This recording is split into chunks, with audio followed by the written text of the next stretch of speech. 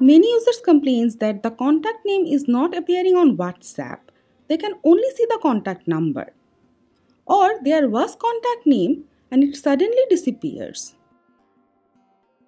Here in this video, we will show you some easy steps you can follow to fix WhatsApp not showing contact name on iPhone.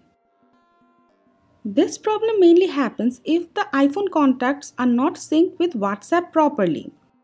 To sync them, open Settings, scroll down and tap WhatsApp, toggle on Contacts. Now if you don't see contacts here, it means you haven't asked to sync contacts with WhatsApp. To sync contacts with WhatsApp, try to access contacts from the WhatsApp app, and when it asks permission, allow it. If the contacts are synced to WhatsApp but you don't see the contact name, check if there are saved contacts on iPhone or not. If there is no contacts on iPhone, it can be the problem. In that case, you have to import your contacts from iCloud, SIM card, Google account or anywhere else your contacts are saved.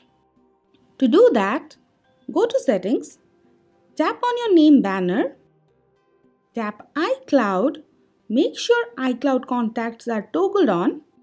Now go back to Settings, scroll down and select Contacts, tap Import SIM Contacts. Now go back and tap Mail, tap Accounts, tap on your email, make sure contacts are toggled on. Now all the contacts will be in your iPhone again. Now if you open WhatsApp, you will see the contact's name. If it also does not fix the problem, it can happen due to some restrictions. So you can turn off the restrictions.